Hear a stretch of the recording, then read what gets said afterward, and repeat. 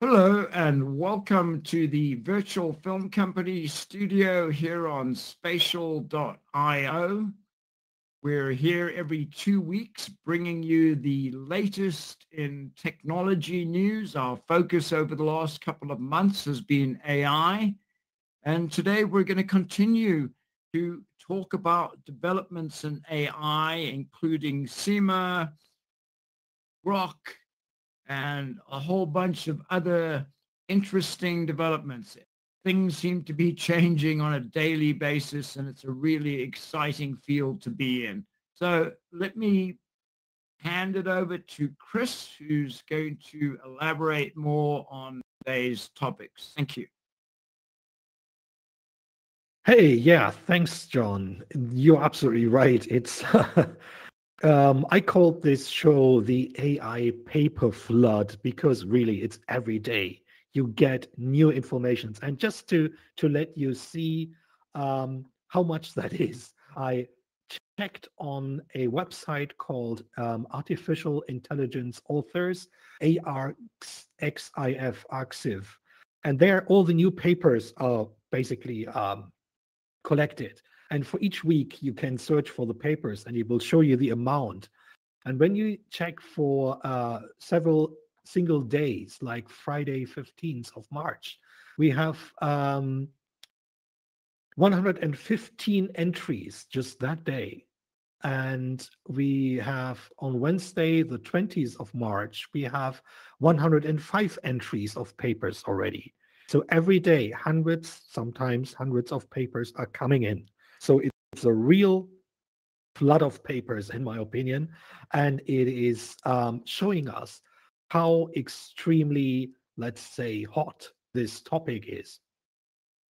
So there are tons of researchers out there bringing new models, new ideas, and like every week in the last half a year, probably at least, again, today we picked someone of those new models and developments, and we will talk about that just to give you a hint what's happening there. And we have some topics, and let's go to the first one. We don't want to waste time, so we can talk about a topic called SIMA. SIMA is a new development from our friends, let's say, from Google Research. And what does SIMA do? SIMA is basically an AI model, and it learned to play 3D open world games. So they trained that AI model on how to play and understand 3D open world games, like there's so many of them in the end, right? Where you can walk around, interact with other players, interact with AIs, for example, fulfill challenges and quests, and so on and so on.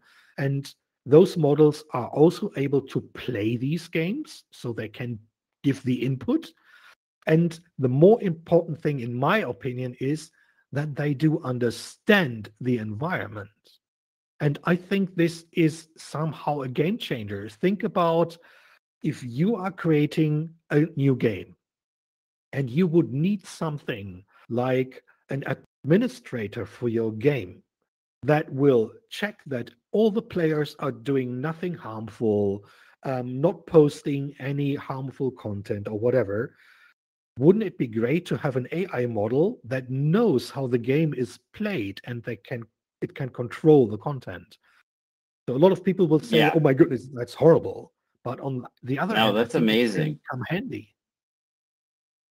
I think it's amazing in the sense that anybody who's been over to VR chat, I think that there's some rooms that they would love to where things aren't tolerated. If you want to go to a space, there's spaces for that. But to be able to have parameters of what you can do, and they could also be helpful too and be an assistant if you needed a question answered or whatnot, and they know everything really well. I mean, there's so many benefits to this. It's amazing. Yeah, but I think, we need to be a little cognizant. I think, AI can definitely be used for moderation, for security, for all kinds of things. We are running into issues with AI moderation already as it goes, both with LLMs and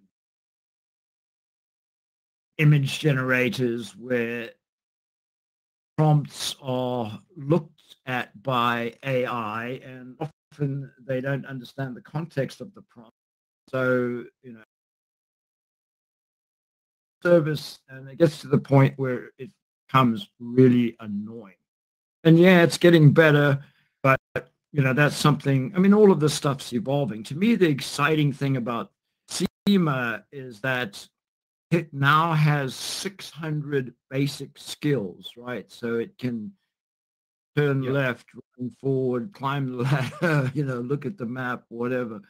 It's really, in my opinion, going to expand the world of filmmaking, animation, where all of a sudden you're going to be able to, using natural language, instruct these. And, yesterday I was actually talking to Chris. I mean, we call these, or used to call these characters non-playing characters, right? NPCs, yeah. With AI, are they still going to be non-playing, or are they going to be part of the game? I think that's very interesting thing to me is them becoming part of the game and having that.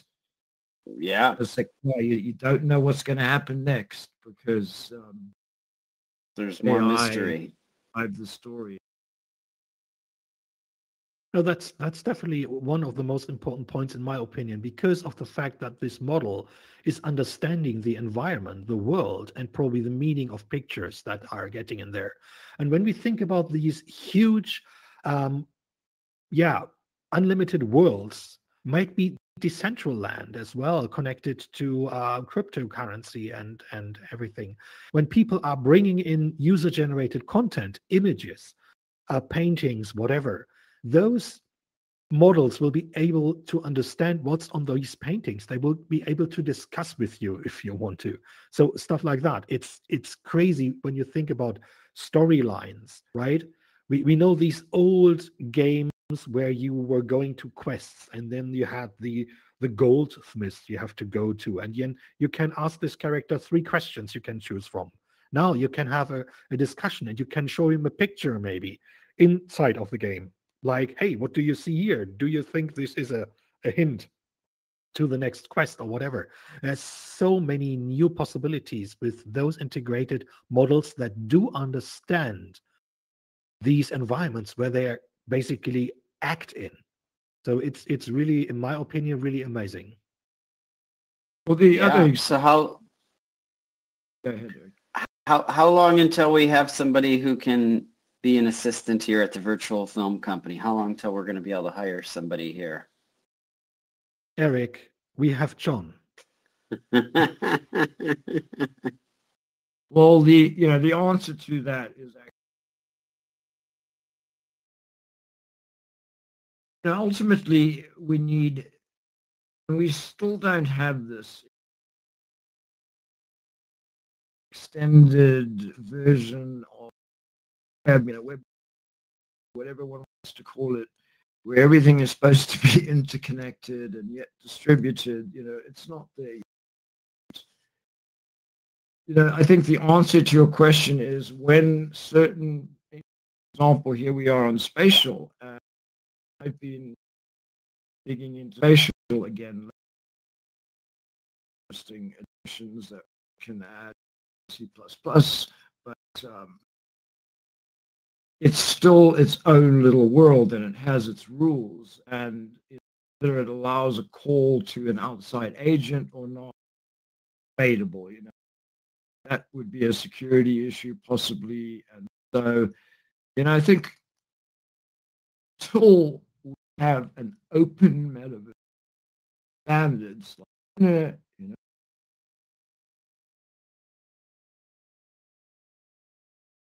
that's what we need. And we've been talking about this for years. And back to Chris. Yeah, you were So breaking up a little bit, John. So he was and breaking up a little bit. Go ahead, Chris. yeah, for sure, there are always issues, and yeah, I mean, think about if there are games where people are mining. You know those games where you have to go to quests or do some work, get gold, collect things, whatever. And now other people would say, okay, I'm taking an AI model doing Oh all my that stuff, gosh. Let and them then collect sell that. everything and then they just play like it's working all night collecting and mining for the person. No, Yeah, no, I mean, no, we had no, those stuff no, already. no, no. I mean, I would hope that there's AI that picks up on doing that, bans them from. That's a total unfair advantage, in my opinion. Sorry. Yeah, sure. That's the point. That is the point. But how would you like to control if someone is sitting on his controller, Xbox controller, or PC, whatever, mouse, and not that there's a model on the other side? Because SIMA is just taking the image from the game. You could pipe that in just from your output from your PC, whatever. I mean, there are always possibilities to use things in a good way or a bad way, but I think we have to go to the next topic again. But it's really interesting where this is going to. In closing, with how fast technology is moving, I just would love for you guys both to estimate how long it's going to be before we're going to be able to actually have these things that we'll be able to work with and implement. Hard to say. I- Those within the next- Google research papers might be next year, but might take longer. Sora is supposed to come out. Said, yeah, Google. The problem with many of these companies is they come up with these things, and then they look at what it's going to cost. I mean, and that's something we've talked about. If one's interested, we do have a YouTube channel at the film company, and talked about Sora, which I just mentioned, amazing video generation program is coming up with, but just the GPU that it's going to take and what is it going to cost, and the Google might decide. The fact that these are research papers, I mean, you mentioned that in the beginning, Chris, that these are papers, these are concepts, and everything is evolving for sure. But one of the things that I see is that there's also a race to publish right now. Publish and say, oh, what this concept's going. And the embarrassing thing is that people are using AI to write some of these papers, and they're forgetting to take out some of the Oh AI. my gosh, the prompts. Oh my gosh, yeah, that's I great. mean, it's Submitting the totally papers. Oh embarrassing. my gosh. There's actually a website, That's and I great. don't remember what it is off the top of my head, that is now collecting these AI prompts as they from scientific journals, papers that are written. So it makes one wonder how much of this is real. Anyway, my sorry, gosh. Chris. Right. Okay, Yeah, so let's go to let's the next jump subject. Yes. to the next subject. And from SIMA, we are going to our special friend, let's call him Mr. Musk from X, or some people might still know that as Twitter. And he said, or he is fighting for the freedom of speech, as he says. He's mentioned that several times, let's say. And he wanted to make a truth AI, I think he called that. And now it has the name Grok. And this is a completely unlimited model. So this model has 314 billion parameters. When we think about other models like Llama, we have a 70 billion or a 7 billion. And this one has 314 billion parameters. and it's not restricted. So all these things, when you type in prompts on ChatGPT and it comes back with, oh, sorry, I cannot do this because it could be harmful if I give you an answer to this question, blah, blah. Shouldn't happen with Grok. So now, I haven't been able to test it yet because it's huge. I couldn't run it locally somewhere. And I did not find one Hugging Space, for example, where it would be available for everyone. Some people try to set them up. Every time when I press load there, it's not loading. But I saw some people testing it, and they did videos about it. The performance wasn't too bad. It was also not fantastic. But the big question is, having an unrestricted AI model, what do you guys think? Is that a good thing? How would you use that? Oh my goodness. The very first thing that I think of is just the headlines that are going to be generated from this stuff. And it seems like this is going to be the place to where people who want to do mischievous things to put on the internet, they are going to come to this as their new resource because it'll do anything they want it to do. So to me, that makes up for interesting. True. Sorry to interrupt you there, but it's just not true. And the reason I say that is that Grok is part of the X second tier subscription, or Premium Plus or whatever. So I never, paid the extra $5 or $6 on top of what I paid just for access to Grok. But interestingly enough, I knew or know a whole bunch of people that were, wow, we can't wait for Grok because we're going to be able to say, do, whatever. And I actually asked them, like, what is the whatever that you would like to do with Grok? And they told me, and I'm not going to repeat it here in public, but, people were disappointed. They were very, very disappointed because, as much as companies want to, or Musk, my old homeboy, right? We both grew up in Waterkloof, Pretoria. As much as they, would like to say that they're encouraging free speech, there have to be boundaries because otherwise they're going to get sued. And, the other thing about this is that it's now released, and that's great, but my understanding is that to be able to run it takes an array of H100 cards and hundreds of gigabytes of RAM. So it's a gift to perhaps a large company that, I don't know. Yeah, I really don't know. It's sorry, 314 billion parameters, need tons of memory. And sure, now it is available to the subscribers from X. But basically, the idea of Mr. Musk was to say it is open source. He is suing OpenAI because they are not open source. They're not open enough. And he wanted to bring that to everyone by open sourcing it. But now it's so big that probably no one can run it. But you have to pay to use it on his environment, sure, because he has a lot of whatever kind of technology running in the background to for memory and also power, right? For all these computers cost money. Sure. Yeah, I wonder if he basically met with his team and said, how much computing power do we have if we were to put all of our systems together?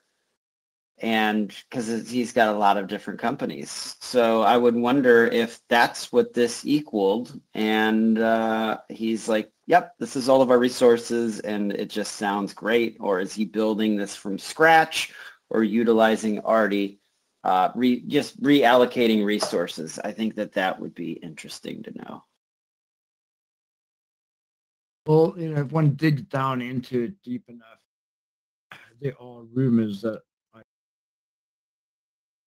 can do the research. And as I say, our room is where Grok, how Grok was trained.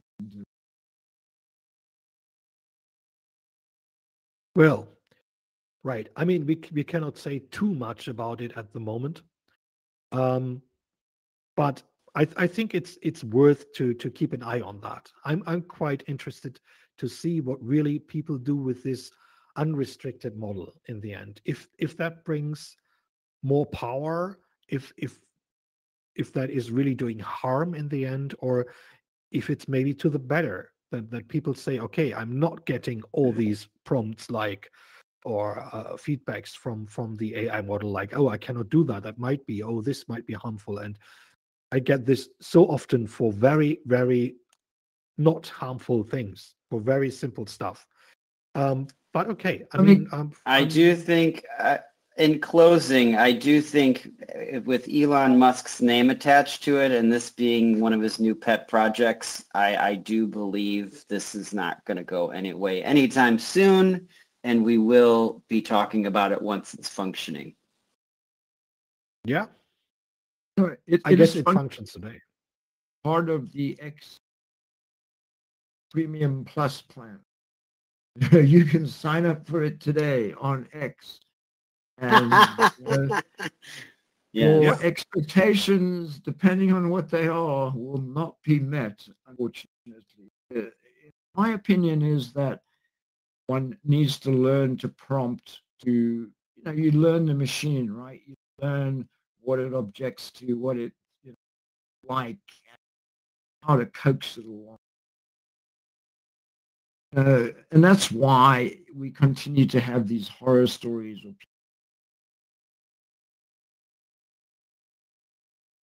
right. You'll always be able to do it. You can jailbreak these things.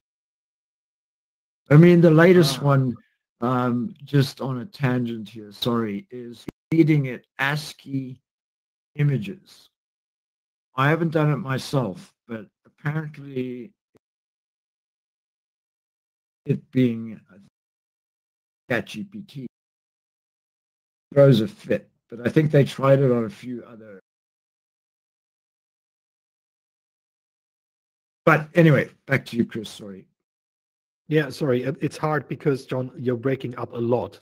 And I don't know if you're ready or if you're finished or not. So at the moment, it's a little bit problematic. So from Grok, we go to the next Google development, and that is called Google Vlogger.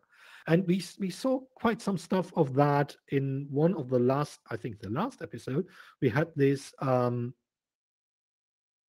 Alibaba, the company that's like Amazon in China, model called Emo, where you just had the photo of a head of a person and then say, sing this song.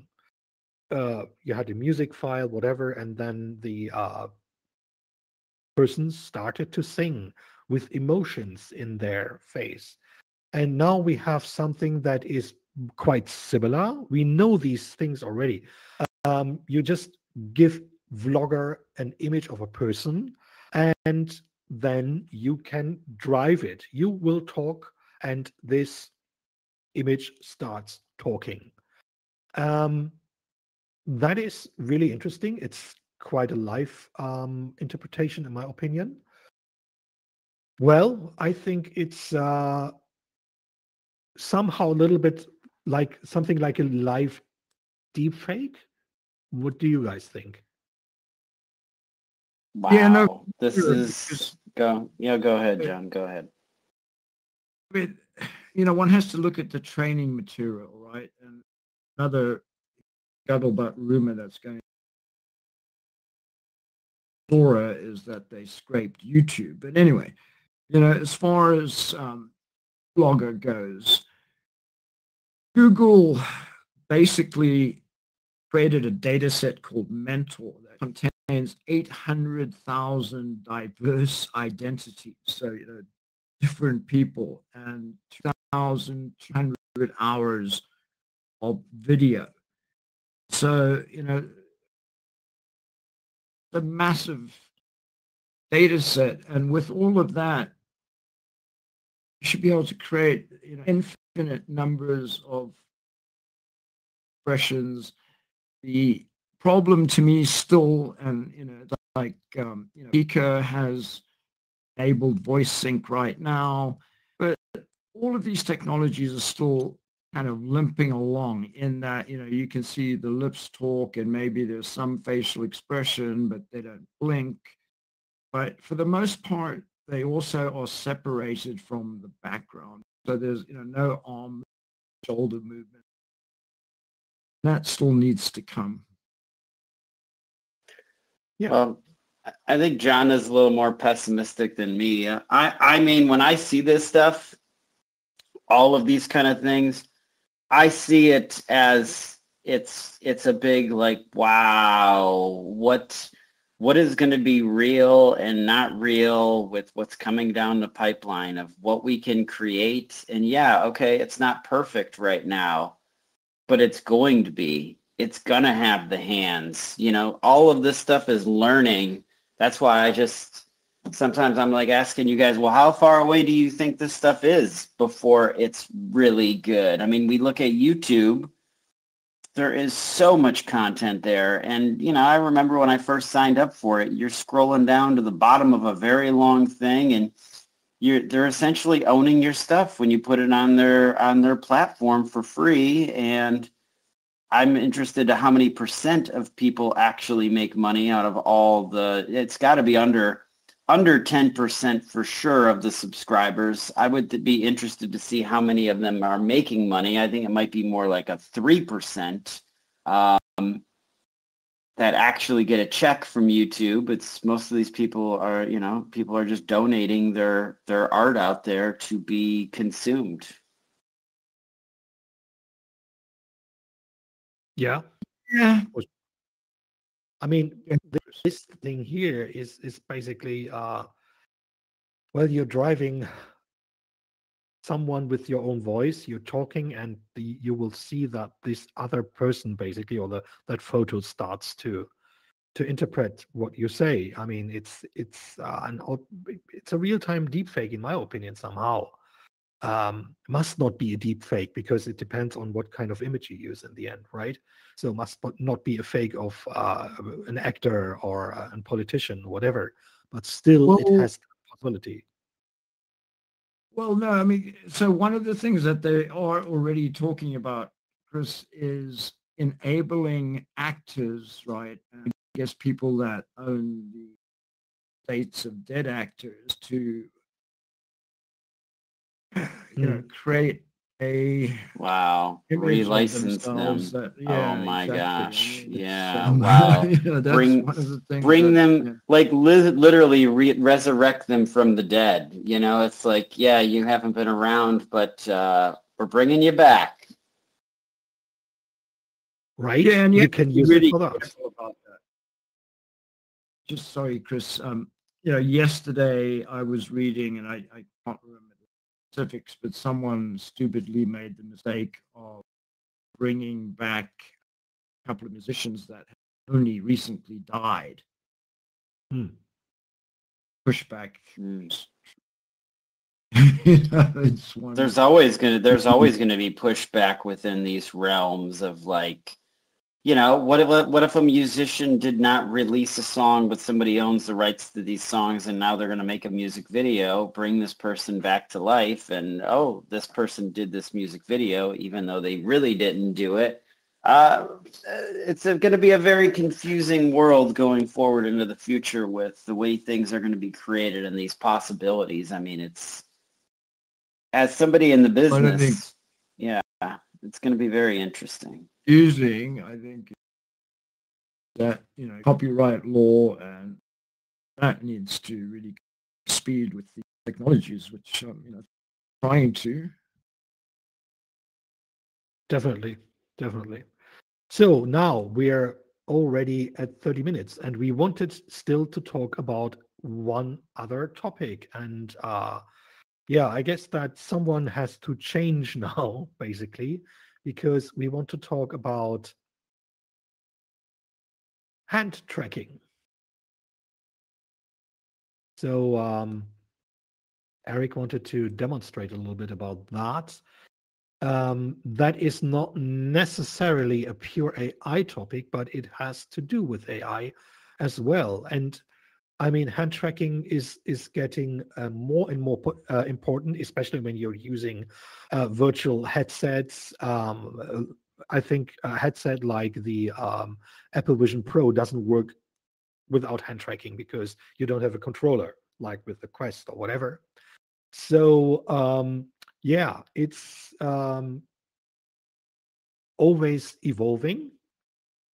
And yeah, I would hand it over to Mystery.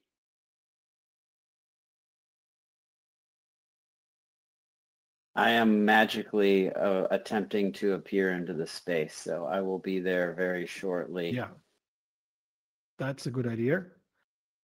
Well, while he's doing that, one of the interesting things is that Unity now has whole Oculus toolkit, which,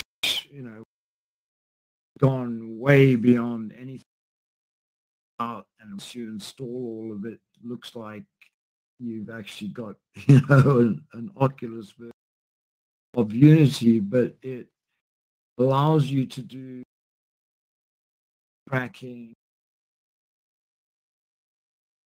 AR, and a whole number of things that took a long time, and you had to make sure that Android installed and deleted, and the list went on. And if you didn't have any of those, it wouldn't work. And so they're making a big push for this able hand tracking in. Yeah, there you go. Here we are.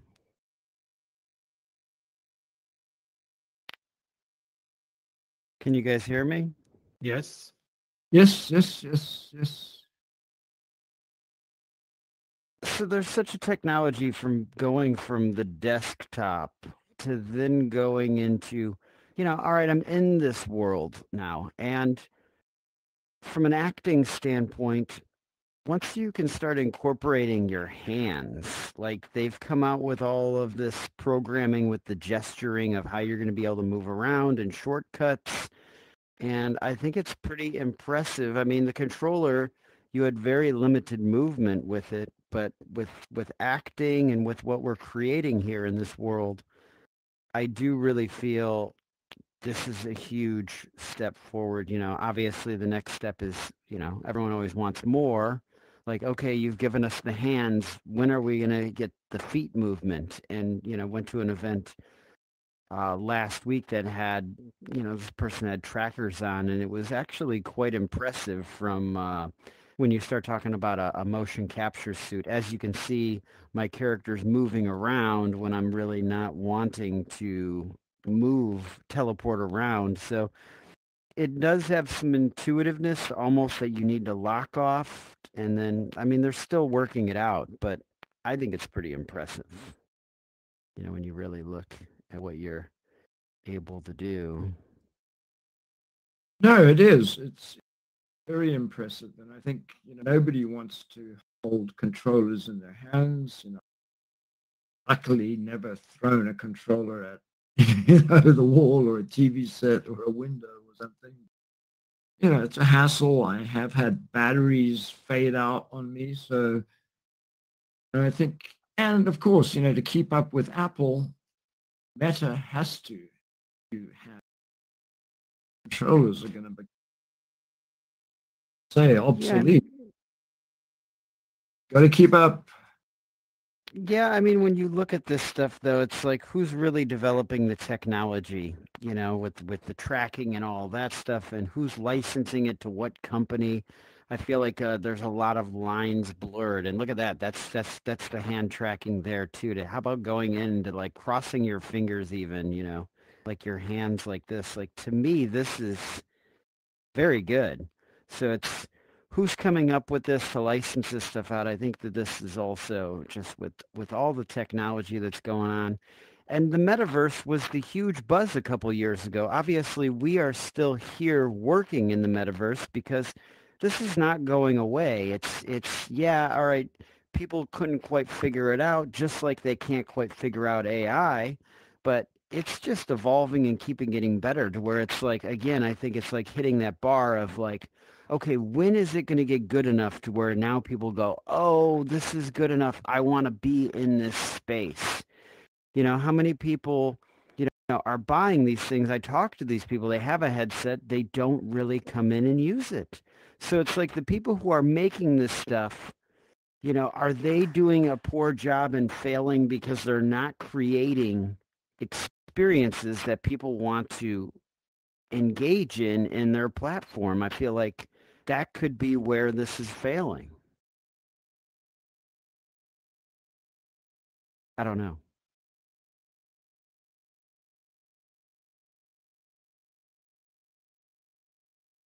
Right. So there are for sure lots of developments, and the usage of hand tracking, in my opinion, there's no doubt about it, is really, really important for the usage of virtual head-mounted displays. Also for AR. Most of the time we're just talking about VR, but also for the AR headsets. I do not the Apple Vision Pro to that. For me, it's a VR headset, or people want that. But thinking about the HoloLens or things that will come in the future, hand tracking, precise hand tracking is for sure a very important thing there. No doubt about that. Okay, so yeah, Agreed. we already run a little bit over time. And hopefully I'm going to be able to be, for me, it's like I look forward to being in the show. Like, we're always battling technology here as well. You're asking, well, why did you just show up with a hand tracking now instead of like doing the whole show sitting behind the desk? We're still working with the technology because I'm like, this is how we need to be filming the show, where I'm actually able to look at Chris when he's talking, look at John when he's talking, and have that level of engagement really in being here. But good. I mean, there's Well, a lot that's of powerful technologies coming out, and I look forward to continually exploring where they're going and what's going on. So that's my closing statement. good, Mystery. Well, thank you. And this is the Virtual Film Company on spatial.io. Be sure to check out our YouTube channel at Virtual Film Company. Like, comment, share, show us some love. We also have a Facebook page and page on LinkedIn. Website is undergoing construction right now. Hopefully we'll have better news on that next time. We're here every 2 weeks. Have a great week, everyone. Cheers. Yeah, exactly. Thanks for watching. See you next time. Bye-bye.